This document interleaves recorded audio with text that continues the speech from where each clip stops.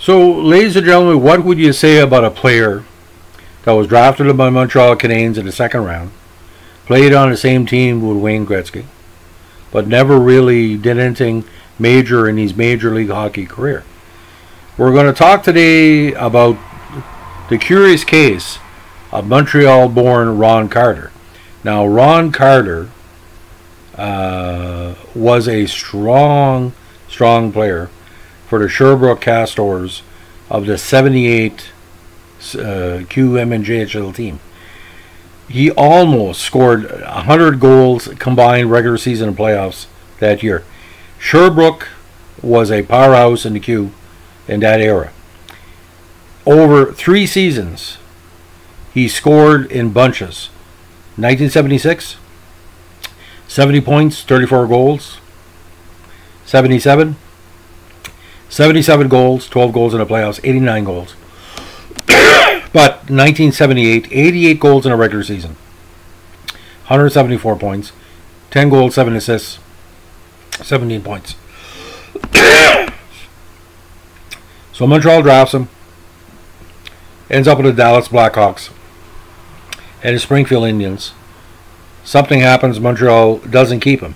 He eventually ends up with the Edmonton Oilers in 1980 with a cup of coffee, and just remains on the lower end of the minor pros for a number of years.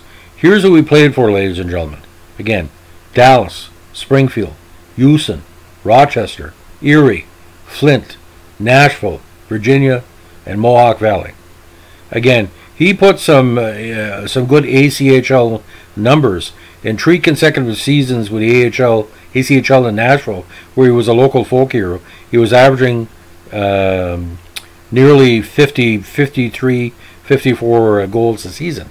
So, for someone to score 88 goals in the Q and not have an NHL career, to see what he could do.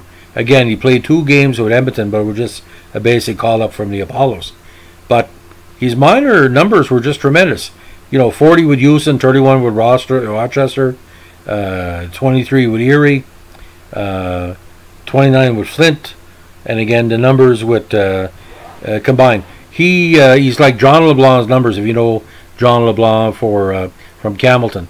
LeBlanc played more in the pros, but and what was interesting about this too as well. There's a lot of Carters in northern New Brunswick. So when he got drafted by the Canadiens in '78, some of the Carters up home were quite young kids. It was a tip of the hat to the Carter family.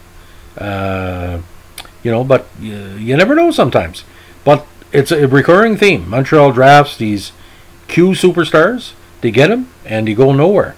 They could have had a whole team of former Q stars from the 1970s draft to not make the NHL. It'll be like an all-star or non-all-star. But I seen Carter play, like I said. I used to follow a lot of the TVA and SRC highlights, and he could play. He could play. And he was a right winger, big guy, 6'1", 205, and could make the Habs. Another example of just because you're Q ready, you may not be NHL ready. Have a good evening. Bye.